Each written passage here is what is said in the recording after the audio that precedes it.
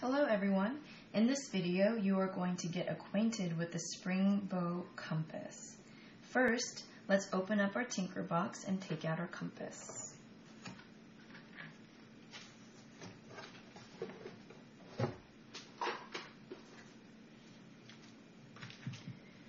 What you have in front of you is a sturdy spring bow compass. You don't have to remember that name, but that's what it's called. Everything is packaged nicely in this reusable clear carry pouch for easy carrying and storing. Some of you may have a baggie, but it acts as the same. Now let's familiarize you with the tool itself.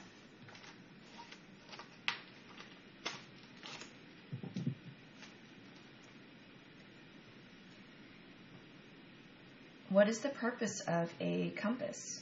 This tool helps us create perfect arcs and circles. Let's give it a go. So I'm going to create a point first. You always need a point. I'm going to take this needle and place it on the point. Now the compass is at a set width right now. So when we create a circle or an arc, it's always going to have a radius. And the width between the needle and the lead is going to determine the length of the radius. So I'm just going to go with what I have already. And I'm just going to make sure I tighten these nuts here so that none of these, the needle nor the lead, will move around. Now, once you place the needle on the point that you created, it may take some adjustment getting used to how to handle the compass. Some students like to hold at the base here, so then they have a more sturdy grip on the compass. Some like to hold from the very top. Some like to actually move the compass around this way, or some students like to actually turn the paper while holding their grip still.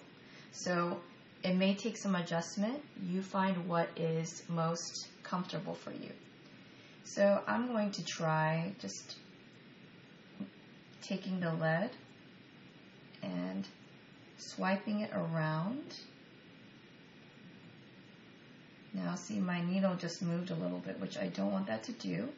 So what I might do is just go ahead and try spinning my paper. Or let me go ahead and try. And if we do it perfectly, they should end up together once you have done a full circle. So that's what the compass is going to help us do. The width of the compass determines the radius of the circle. Now, if I keep this width the same, I'm just going to be limited to drawing the same circle over and over again. So this is where it's nice that we have what's called an adjustment wheel right here in the middle.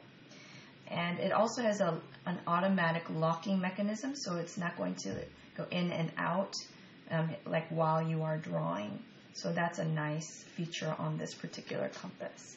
So I'm going to take this wheel and I can make the radius shorten, or I can lengthen the radius. So for example, let's say I decide to go this route, and the radius has gotten considerably shorter. So if I wanted to draw a circle within a circle, for example, this one might be a little bit challenging, but that's okay. I'm going to swipe this around. See? All right. I just lost my needle here. So another thing you can do is hold the needle still, and you can spin your paper, which most students like to do. Okay, so there's another circle with a much shorter radius, as you can see. Now you can create arcs too, so if I create a point here, then I can just place my needle right here and then just draw a swipe and make a shorter portion of the circle, which we call arc. So those are just a few examples of how you can use your compass. Now, just to troubleshoot, if, for example, the lead needs to be longer or the needle needs to be shorter, then you have these nuts here that you can turn to loosen or tighten so that you can adjust the length of the lead and the needle. Sometimes these might loosen over time, so you always just want to make sure it's tight so that you're not drawing and all of a sudden the lead falls out or the needle falls out. Now, in your pouch, you do have some spares.